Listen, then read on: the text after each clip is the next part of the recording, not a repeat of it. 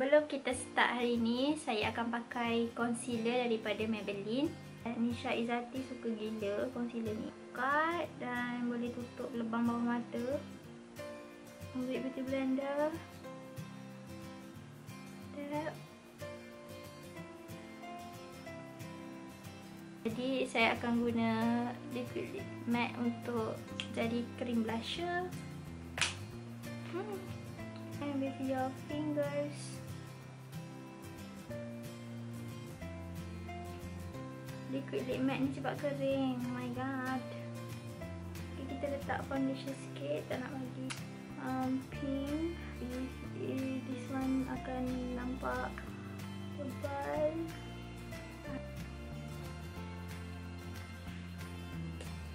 Tak tahulah, ya Allah, kenapalah bila kan film ni jadi macam ni. Selalu macam ni tau. Masalah I 2-3 hari ni problem gila. Betul-betul kena tukar solution kot. Sebab I rasa dah lebih 3 bulan I guna solution contact lens yang sama. Jadi daripada tajuk tu kan, korang dah tahu yang saya akan buat review Sugar Belle products. Vlog I met a subscriber. Dekat situ saya ada tu a bit of my haul daripada Guardian. Tak lupa lah, Guardian ke what, Sunway Putra Mall. Dekat situ ada Sugar Belle products. Cuma saya tak dapat beli foundation. Or kalau saya ada kesempatan untuk review foundation Sugar Belle, saya akan buat dekat video yang lain. Sugar Belle Total Seduction Eyeshadow. Tak buka lagi sebab saya nak bagi first impression. Tak nak swatch, tak nak everything, sebab tu tak buka lagi. Lepas tu ada lip cream duo. Warna dia macam merah and sesuai untuk dolly pink look. Jadi saya akan buat pink makeup look. Dan barang ketiga yang saya ada, Sugar Belle Lengthening Mascara. Belle Alia buat tutorial guna mascara ni. Dia pakai and then dia cuci pakai air je. Memang bersih, tak hitamkan bawah mata. Cuci dengan air. Tapi dia powerful gila. Dia tak smudge pun. Faham tak? Power like apatah gila punya power, tak tahu. Tapi kita akan try lepas ni. Tengok power ke tak. Kita teruskan pakai ni eyeshadow. Mahal, tapi adakah berbaloi? Cek harga dia berapa ringgit sebab saya tak sure. Or I akan cek sendiri lepas ni. Saya nak buat Barbie look sebab kat sini ada warna merah. Yang ni pun ada warna merah. So yeah. But you know, I'm not going to use this brush sebab tak best. I will use my own beauty blender. Brush blender. Okay, take this color. Mari kita try eyeshadow. Kita try dulu. Lepas tu kita baru bagi opinion. Okay, color is, tapi dia tak terang. Shy cat nak keluar color dia. No, this is the typical eyeshadow Seki girl yang akan membuatkan korang marah. Boleh tengok sendiri, saya tak nak cakap apa-apa sebab nanti korang akan bash saya tak tentu pasal how much powder dekat situ. Maafkan saya. Maafkan saya.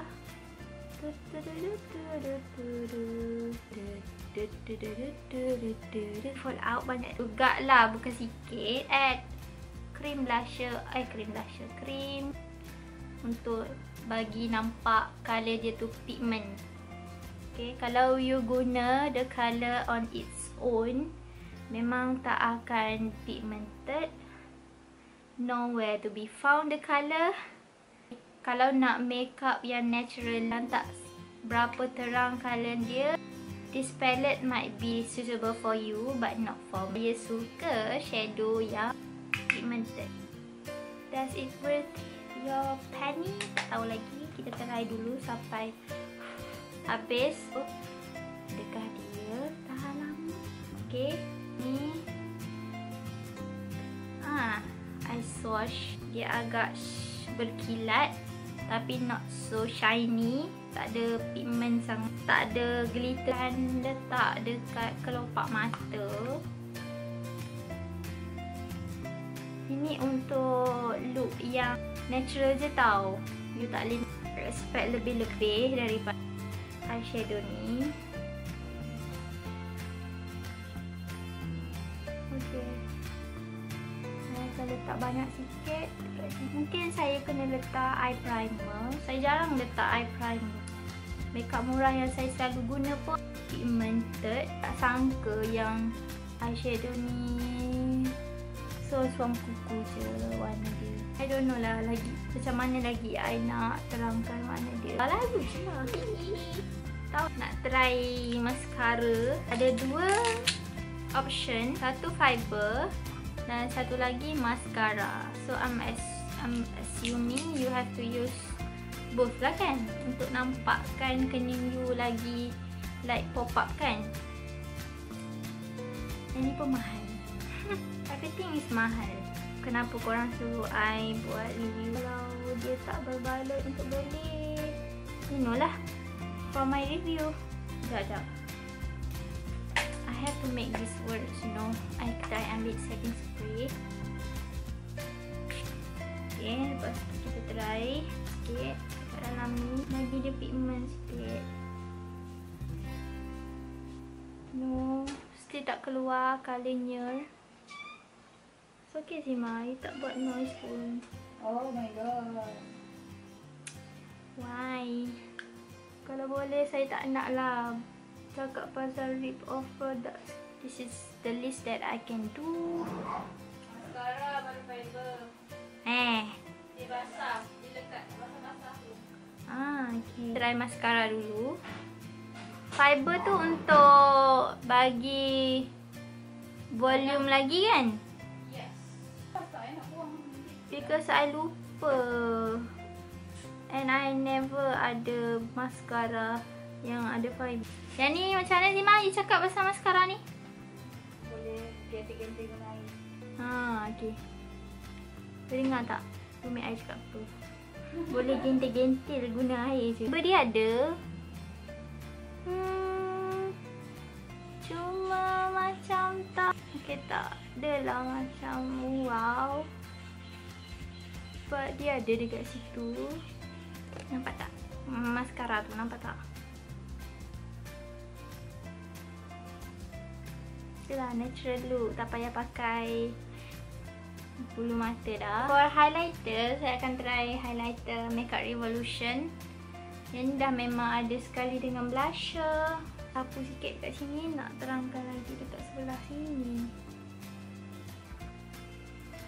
Perasan yang kamera ni dah stop recording. Jadi I'm halfway doing my highlighter. So this is the least that you can get. Berkilatnya situ. Lepas tu kita try strawberry cookie combo. First I akan pakai cookie dough colour ni. Seelok-eloknya kalau nak pakai warna ni kena scrub dulu.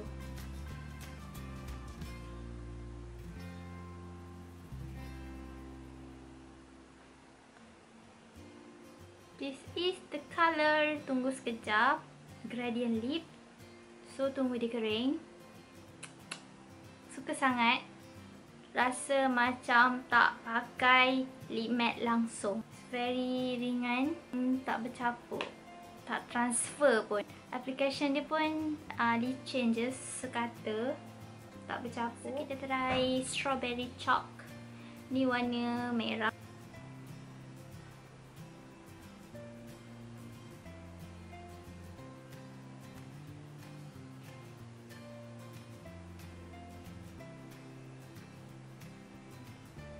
Nama dah lip matte ni strawberry chalk cookie dough.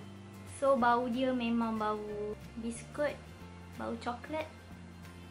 Suka. Colour yang I akan pakai hari-hari pergi kelas. I prefer to wear something like this. Dah siap dah review Sugar Belle eyeshadow, mascara dan lip matte. Saya suka gila lip matte dengan eyeshadow. But not really.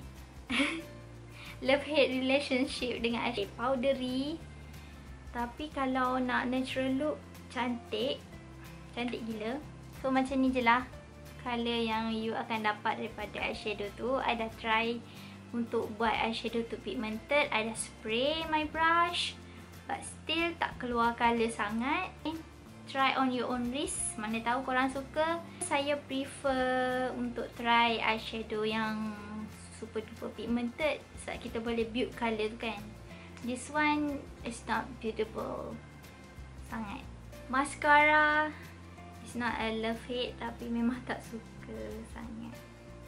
Sorry Sugar Belle, but I don't favor your mascara. I boleh dapatkan mascara yang lagi volumize and lengthening from other brand which is more affordable. This one is pricey dan you tak dapatkan efek yang you nak.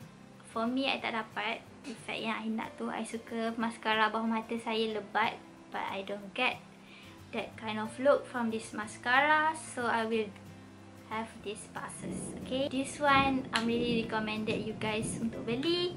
Cuma it is pricey. This one I ingat harga dia, sebab these two cost me 80 something, 85, 80 ringgit, tak sure, but that is the price for these two lip matte. Saya teringin nak try Hanizalika punya lip matte.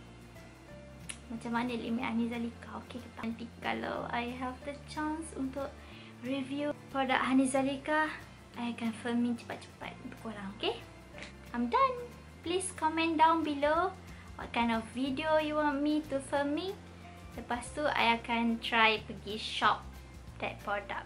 Okay, dan buat honest review for you. Please like and subscribe to my channel macam biasa. See you again soon in my next video. Bye.